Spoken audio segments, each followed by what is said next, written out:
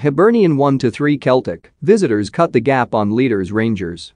Celtic produced a rampant first-half performance as they moved within 2 points of Cinch Premiership leaders Rangers with a 3-1 victory over Hibernian at Easter Road. Tony Ralston, Cameron Carter-Vickers and Kyogo Furuhashi all struck before the break to earn Ange Postecoglou's resurgent side a fifth consecutive win in all competitions.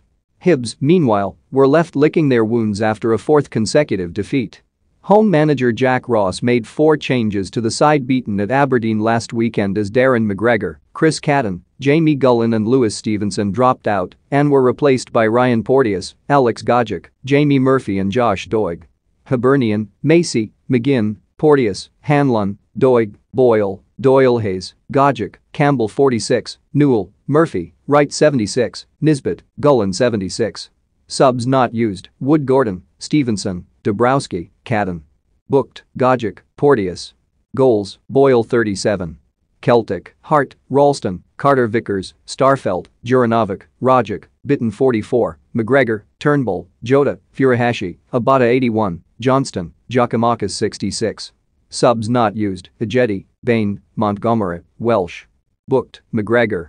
Goals: Ralston 10, Carter-Vickers 14, Furuhashi 30. At 17,580 ref, Don Robertson, Scotland. Celtic made just one alteration from the side that beat St Johnstone on Saturday.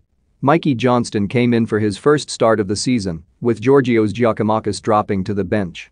Ralston had the first effort of the match in the 4th minute, but his low shot from 25 yards ran harmlessly wide of the Hibs goal. The right back fared better 6 minutes later, however, when he found space at the back post to knot in a David Turnbull free kick from 6 yards. Hibs almost responded 2 minutes later when Martin Boyle threaded a pass across goal for Joe Newell, who was bursting in at the far post, but the midfielder's shot from close range was superbly saved by goalkeeper Joe Hart. A minute later Celtic scored from another set-piece when Carter-Vickers got in front of Porteous to stab in Turnbull's corner from 10 yards.